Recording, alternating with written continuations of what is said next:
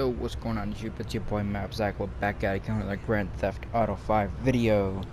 Today I will be doing a durability test of the KOSATKA. This is the submarine from the update yesterday. I did max it out, so we will be testing the strength of it, what features it all has, and testing the durabilities and the features of the vehicles that comes with, or that you can purchase it with. So first and foremost, the first durability test we're going to be doing is sticky bombs. We're going to see how many sticky bombs it can take. So let me get down to this little dock right here.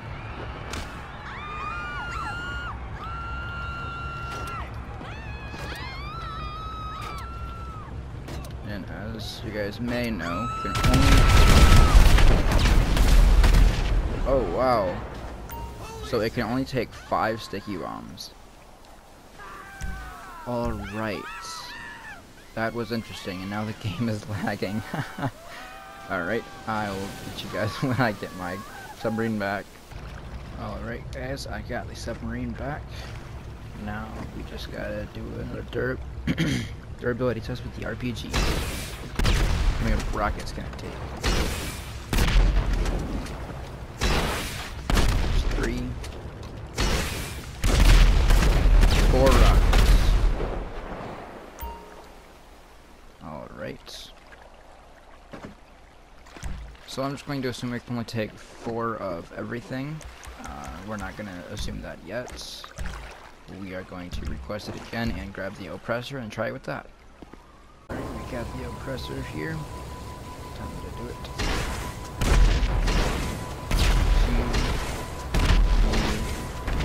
4, 5, 6, 7, 8, 9, 10, 11, 12. We can take 12 oppressor missiles. Alright. On to the next durability test. Alright, on to the next durability test. We got the Torator. It is the brand new submarine car. Some would call it the Stromberg Mark II. Let's see how many torpedoes it can take. 1, 2. This thing is a little hard to control. Bear with me. 3, 4, 5, 6.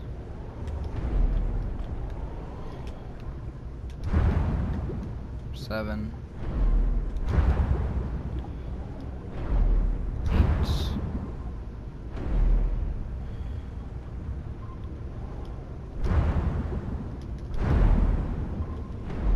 10,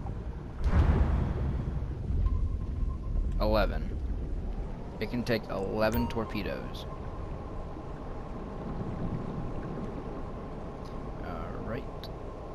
That is, I believe, it for this, for the durability test. Now we are going to test out all of its features.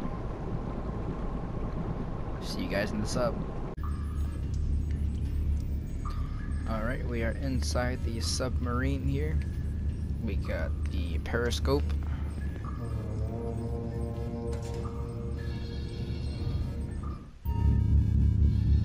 So with this, you can actually lock onto people and shoot missiles, so that's extremely cool.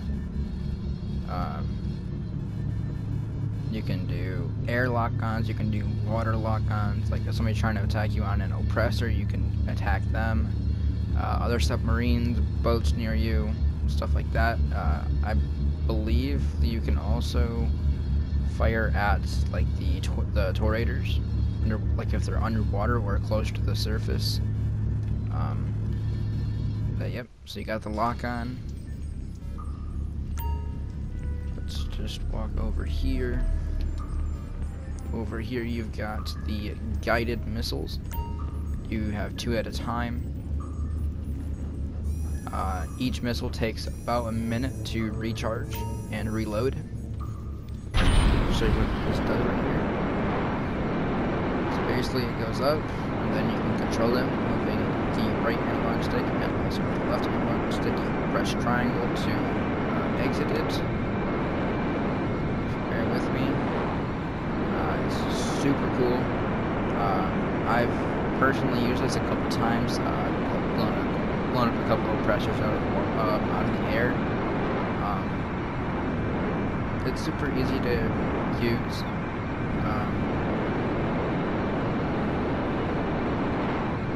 Yeah. So there's that. Just finish this real quick. I wonder what that means. So yeah, it takes about a minute to recharge, and then right here you have the heist planning board or screen. The captain of a submarine, then clandestine you got all of the heist options. We could try to sex with a blue whale. It's real bumpy in here, but man, I see the Before water. we get to the, might as well do it right now. You can sit down here and control your submarine. So you have the option, of course, to fast travel to all of these different places, or you could personally drive it, which then you could just drive it to the place for free.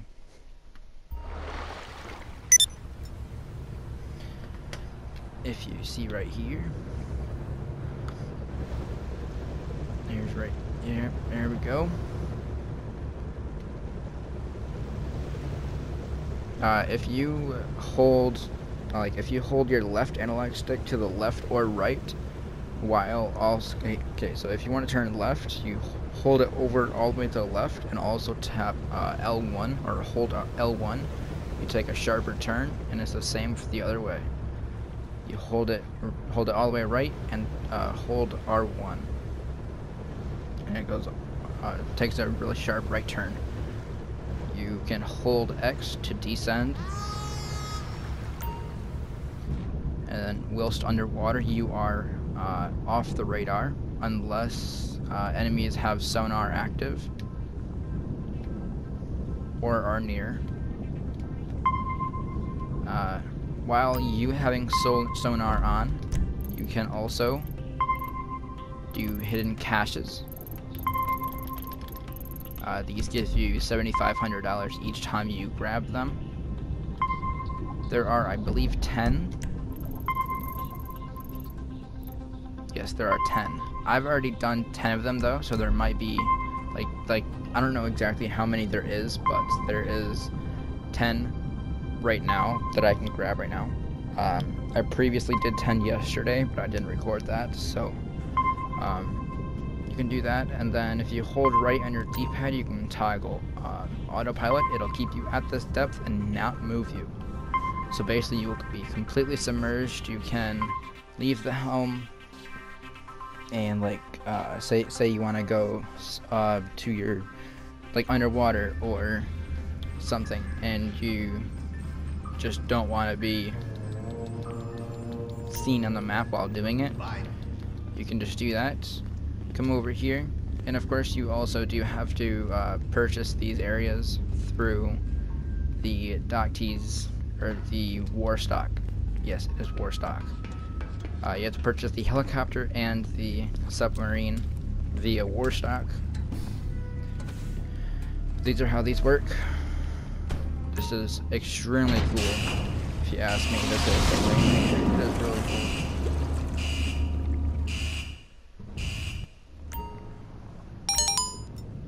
But yep. You can also do sonar on here and also still get the caches.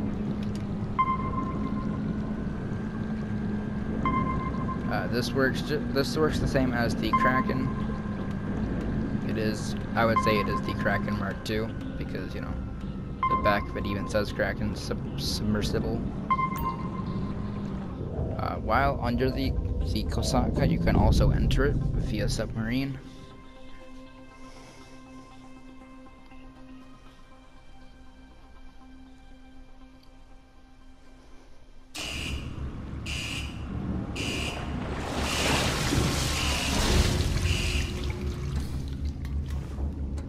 And you can also have the Torator back here, or I'm pretty sure you can have the Stromberg also back here. So that's cool. And then you come back up here. Here's the Sparrow. It puts you in first person because it doesn't give you enough height to actually see a person get in it. You can modify it. Weapons, you can have no weapon. 50 cal minigun or homing missiles is what I have on it. And you can also respray your vehicle or your aircraft. And then if you exit, alright, you cannot exit while submerged. Right. Alright. So I'll catch you guys when I'm emerged from the ocean. Alright. We are surfaced and pulling out the Sparrow. This is the Sparrow right here. Super quick, honestly. I would say one of the fastest helicopters I've ever freaking flown. I've flown almost all the helicopters in the game. But yeah, this is the Sparrow. Of course, you got the homing missiles, you got non-homing. So let's do a durability test of this real quick.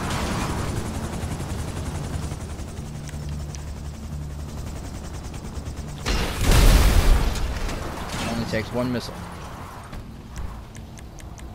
Alright, so let's do a durability test of the Avisa, which is the submarine inside the submarine. Alright, see it from here. Shoot that. Only takes one. So, I would say they're not that powerful. Yeah, they're not that, they can't take much, for sure. So yeah, that's about it for this video. If you guys did like it and enjoyed watching me blow up my submarine multiple times,